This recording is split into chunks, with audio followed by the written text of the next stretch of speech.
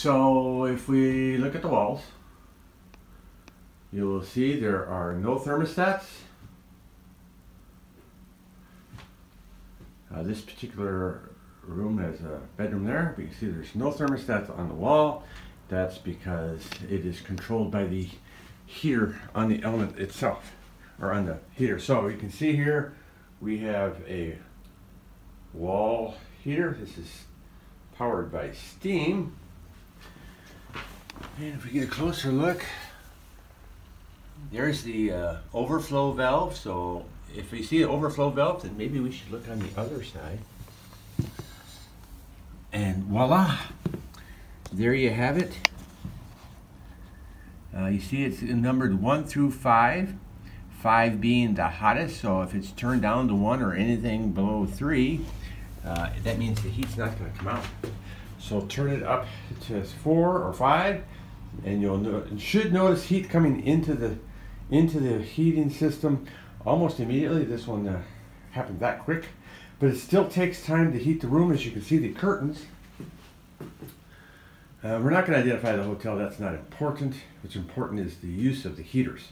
So the curtains are in front of the heater, and so the heat is going to go to the window. Well, that's great. Okay, we're keeping the cold from coming in, but we're not really heating the room then. So what I did is I put all the curtains up on the shelf so the heat would come into the room, and the curtains can block the cold from coming in.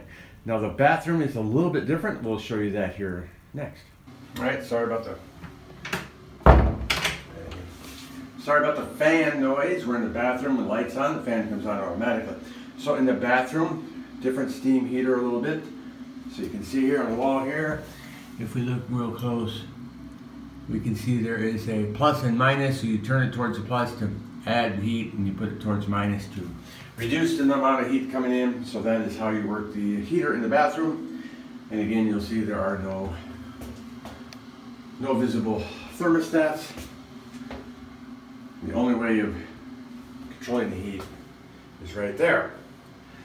Okay, just to give you a little different perspective, so this is our apartment, and we have wall heaters in the apartment. They're also steam, and here again they have the dial here.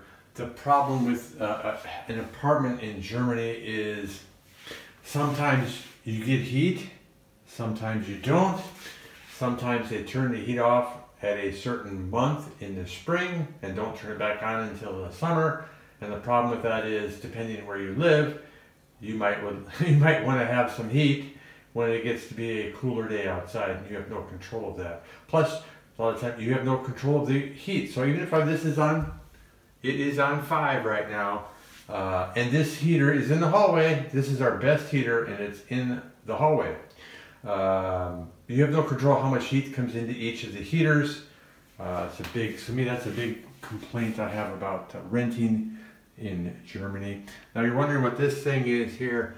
This is the way somebody comes by with a meter and can electronically read that. That keeps track, I guess, of the heat that's put out in each of the heaters, and then they put those all together for each apartment to say, okay, this apartment's using this much, this apartment's using that much.